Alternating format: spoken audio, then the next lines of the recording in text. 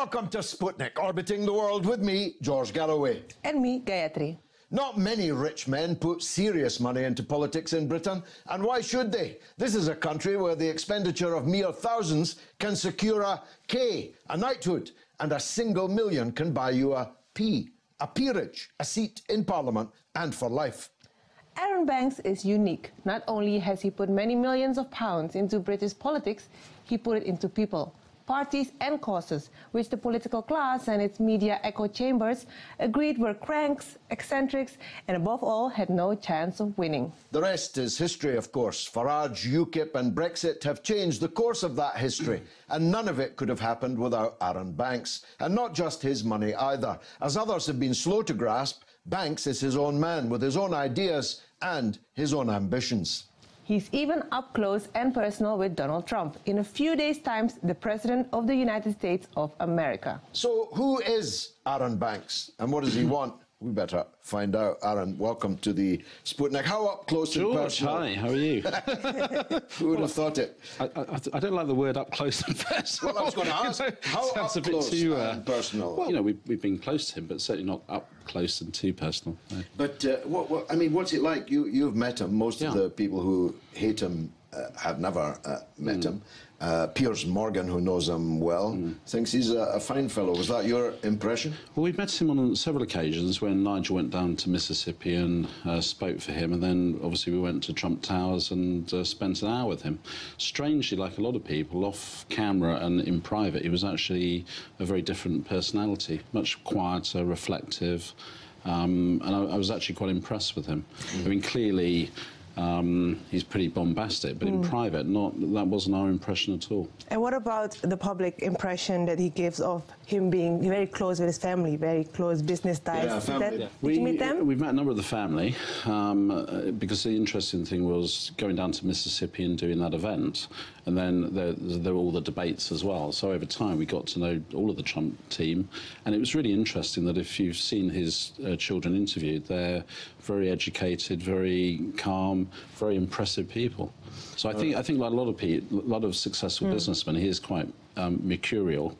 So I think he can, you know, explode. Yeah, but that can be dangerous, of course, when you're the most powerful man in the world. Yeah, I mean, people have legitimate anxieties about that. Having said that, he's come under now such relentless pressure from this really rather powerful coalition of people, the intelligence so-called community, as we call them nowadays.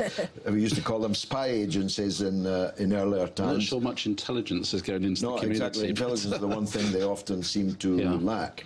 But it is a coalition of the military-industrial complex about which General Eisenhower warned us, the intelligence services, and a war party inside the Republican Party, John McCain and people like that, and then the entire liberal class.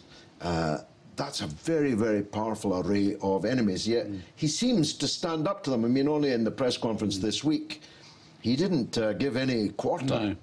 But I think he's using the press. I mean, I think he's learned how to turn those people and their techniques against them.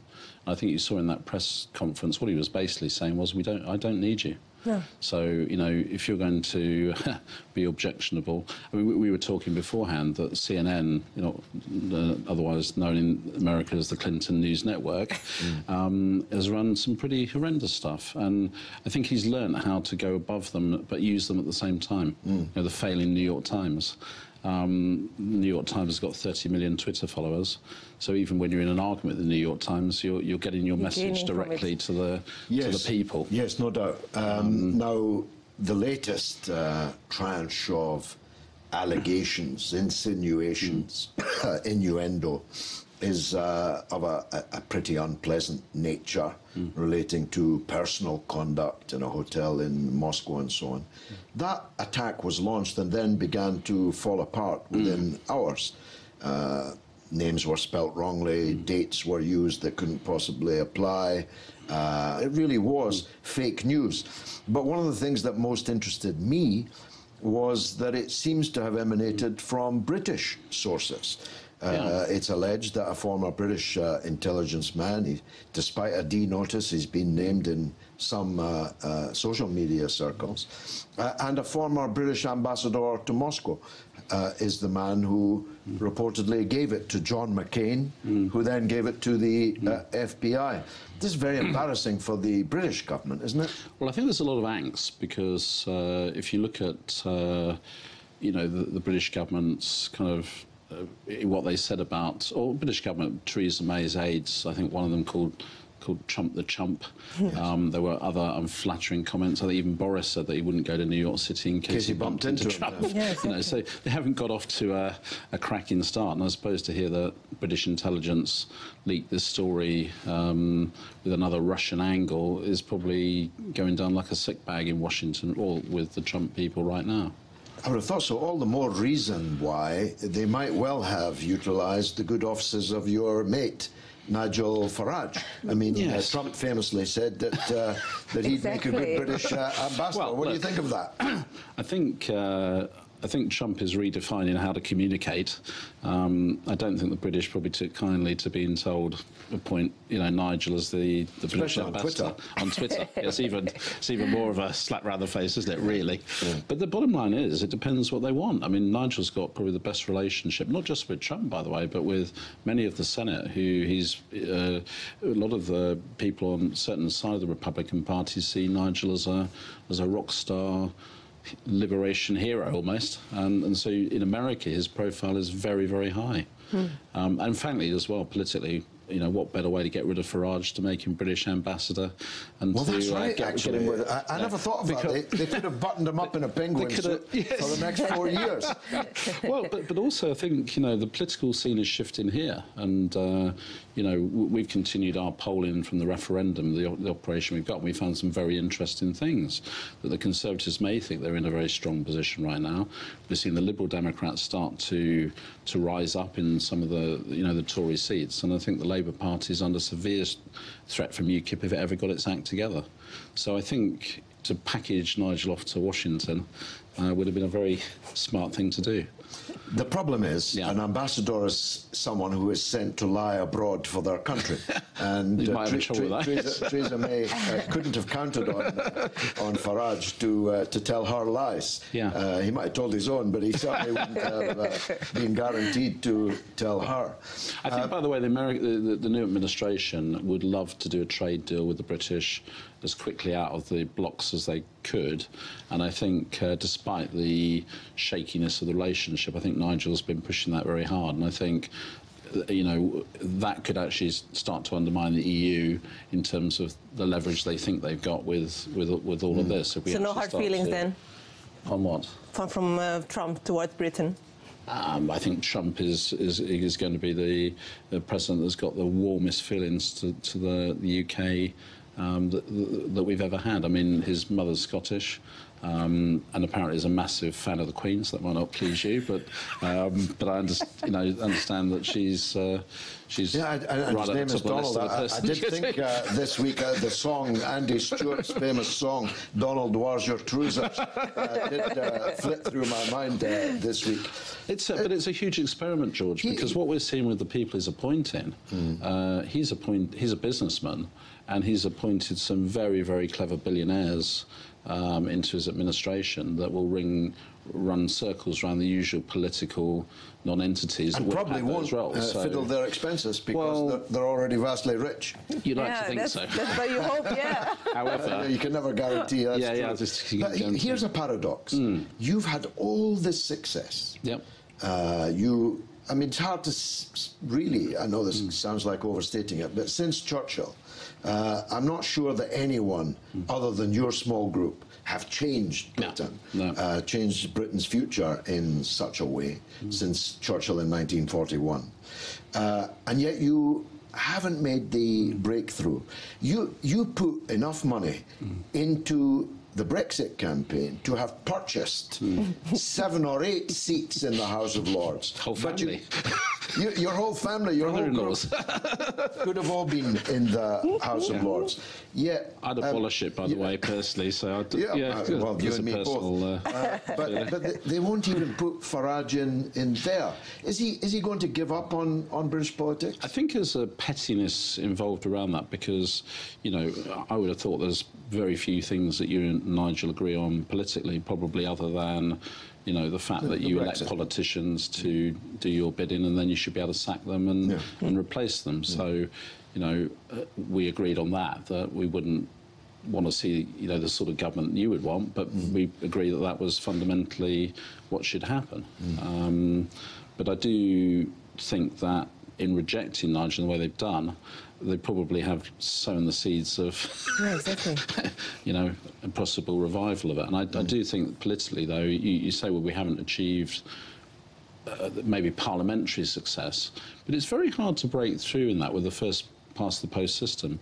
But I see signs that, you know, Brexit has caused tremors. Well, I've done it twice, and well, of course, you are one of the people that have actually done that. And I can show you my scars. It's it's a very, very difficult thing to do. I'm just wondering if he's going to try again, in your view. Should he try? I think it would depend, I think, on the circumstances and what's brewing up, because I suppose the tragedy of the Labour Party is that Corbyn and McConnell are, without any shadow of a doubt, Leave people, but yet because of the situation in the party and the like, they ended up on the wrong side of the historic argument.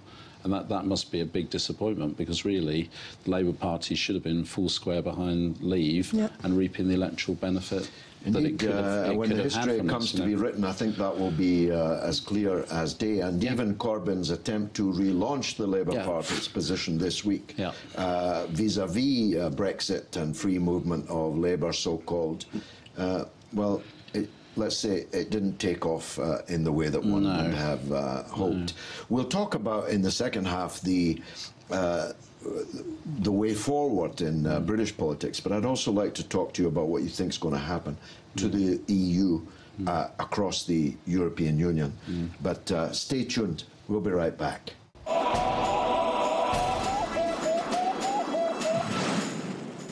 Welcome back to Sputnik.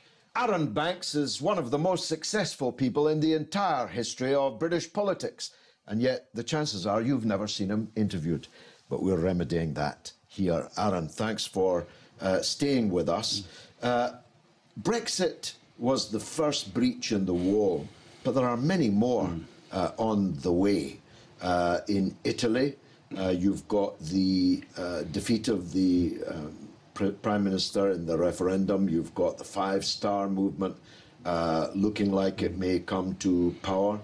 In France, either a very Eurosceptic President Fillon will be elected, or an ultra-sceptic, indeed hostile Europhobe Marine Le Pen will be the next president. In Germany, Merkel is under pressure. In the Netherlands, the government's under pressure. People are talking openly about the euro being abandoned and so on. Do you think it's possible that in 5 years, maybe 10 years' time, there won't be a European Union like the one that we've left? Yeah. I mean, my business partner with the bank we're involved in firmly believe that the euro will cease to exist within the next 3 to 5 years. That doesn't mean that something akin to a smaller kind of Benelux version of it will carry on, but it's clear to all to see that if these countries don't exit the euro, they are just going down the road of destruction. I find it very interesting, what you just laid out there, because if you look at the European Union, we kind of compare it to like the Titanic that's hit the iceberg, and the people at the top are still drinking their martinis while the basement's filling up with water, and the thing's going to sink, but they're still in a total denial. The violins are playing, by me is kicking off. But the interesting thing is that the European Union itself seems impervious to the signs. I mean, I compare, you look at Marine Le Pen. I really don't like the politics of, the Front National, which is almost a Vichy remainder of almost a fascist party. Now, Nigel's the sort of guy that you take to tea with your grandma. Marine Le Pen are, these are people whose political views are really sort of, you know, pretty extreme. And Geert Wilders, you know, probably might even trump her. So, and in Italy, as you know, it's more coming from the left. So there's a whole cocktail of things going on here. But for the EU to remain unbending in this scale just merely says to me that it has to end. But the factors that cause it to end, of course, are, you know, completely unknown. Well, the Titanic is a very good metaphor. Another would be the last days of Pompeii. Yes. This empire. That's even better one, actually. Well, I know you sort like of European classics. Bureaucrats sort of frozen in. I know you're a man for the classics and the, had to get that in, didn't the Roman Empire. Learn with Arron. I've always followed that. Hashtag learn with Arron. Yeah, maybe we should do a double act on that. But the Italian example that you mentioned is of great interest to me because we've spoken before on radio and you did have this view of a five-star movement in Britain.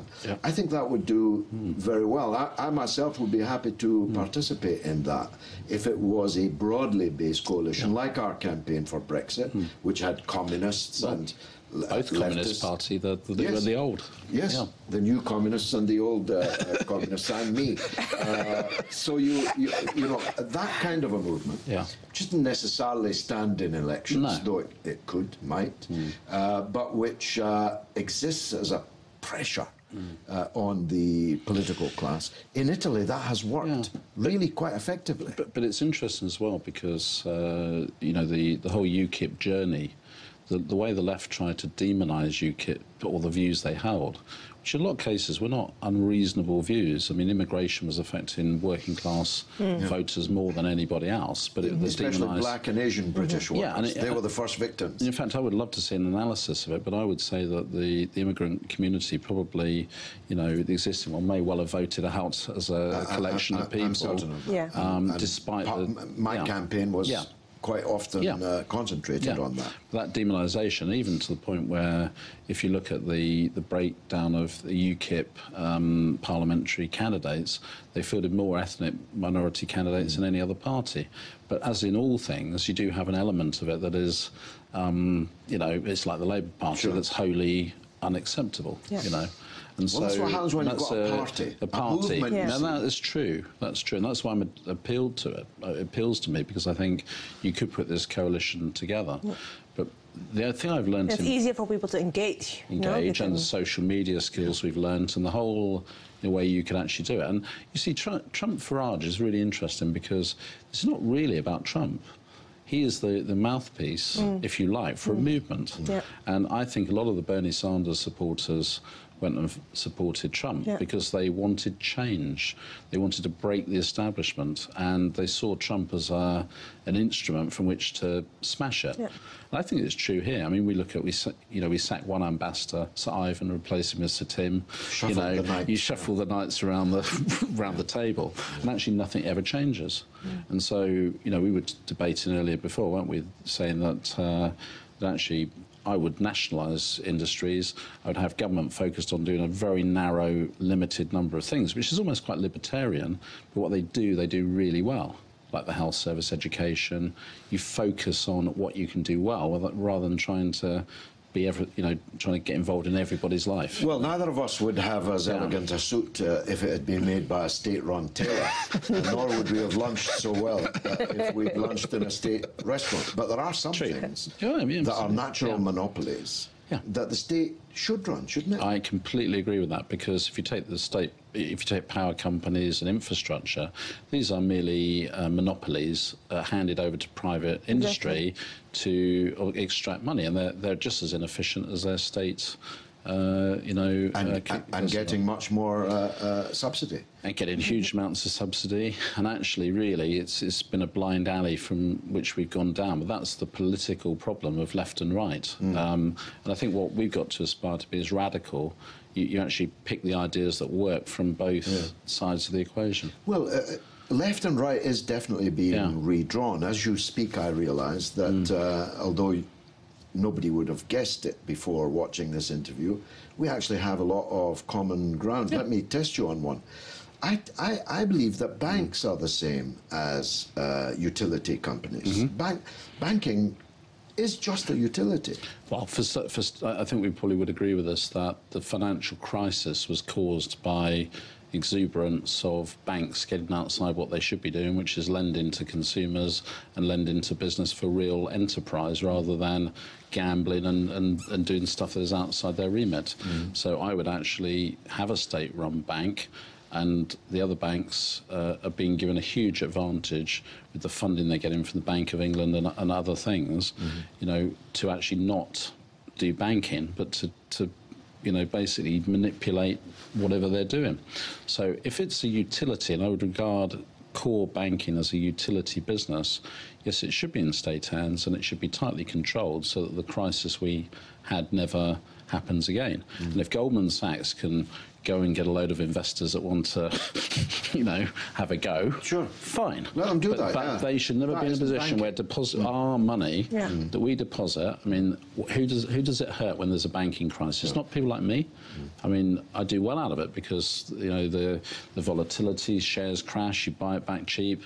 It's normal people that see their, you know, their savings under pressure and all the rest of it. I mean, the government's reduced interest rates to 0%. It's prudent, modest people that have had their life savings basically obliterated. It's not just you know, to me, that's that they're using our money, Arron. We are guaranteeing their and underwriting their business, because if they fail, well, underwriting their failure as it happens. We can't allow them to fail. So I would wholeheartedly agree with that. That a bank is either a normal institution that just does banking, and I wouldn't be averse to, you know, seeing that in public ownership. Well, as a further example, Donald Trump this week denounced Big Pharma. And absolutely. It's super profiteering on its effective monopoly of producing the medicines that people need to live. And yet people say he's on the right. Hillary Clinton would never have challenged Big Pharma. They were probably filling her coffers with the profits. Well, I think Mr. Trump's only problem is that, a bit like the number of people wanting to get rid of JFK were lined up round the corner. They couldn't work out who it was. As you said, I think at the beginning, there's a whole industrial complex around corruption and the like in the States. If you see him, tell him this from me. He should avoid grassy knolls. He should never drive in I think he knows that, George. No, open up, no. Because I have never seen a more virulent, and I've been in politics well over 40 years now, I have never seen a more virulent collection of people. And the Liberals are the most virulent of all. All these nice Liberals are almost literally foaming at the mouth. Well, I think they just can't believe what's happened. But you make a good point with the farmer, because actually as a big business person, they know where to go looking to attack the problem. And some of the people he's hired in are clever businessmen. So we will see. It's an experiment, I'll grant you, that we're going to see, you know, where this all takes us. But as a first stab to say, well, you know, actually we're going to take on the pharmaceutical companies, that's pretty bold stuff. Very much so. It's going to be a roller coaster. It's going to be great. And, it's going to be huge. It's never going to be boring. And do you know what? I think he's going to build the wall. It's going to be big. It's going to be beautiful. And the Mexicans are going to pay for it. We must come back and review that at a later date. Arron Banks, it's been a real pleasure. Pleasure as well. Thanks very much for joining us. And now it's your turn to tell us what you think through the portals of social media. What's rattling, Gayatri? So we discussed with Arron the 5-star movement in Italy and the prospects of it here in Britain. And Master of Reality replies, yes, Britain needs it as well. The status quo is not representative of the electorate who reject the liberal elite PC politics. Yeah, I'm quite excited about it, actually. I think I volunteered myself for it today, and I intend to play a role in that. It would be very interesting. And this hysteria about Russia intervening, is it all based on fact or fiction? Simon Goodall says, fiction. Politics of fear is to justify arms sales and NATO policy of poking the Russian bear to create a self-fulfilling prophecy. And Salman Khan says, They claim Corbyn would take us back to 1980s politics, but the current establishment is taking us to 1950s Cold War politics. I couldn't put those ideas better myself. That's absolutely correct. We'll see if the British Cold War attitude survives a Donald Trump presidency and much else. Exactly. Well, that's all the tweets we have time for today. Which, alas, means that's the end of the show. Stay in touch with us, though, on social media, Twitter, RT_Sputnik, or Facebook, Sputnik on Russia Today. It's goodbye from me, Gayatri. And from me, George Galloway. It's been marvellous.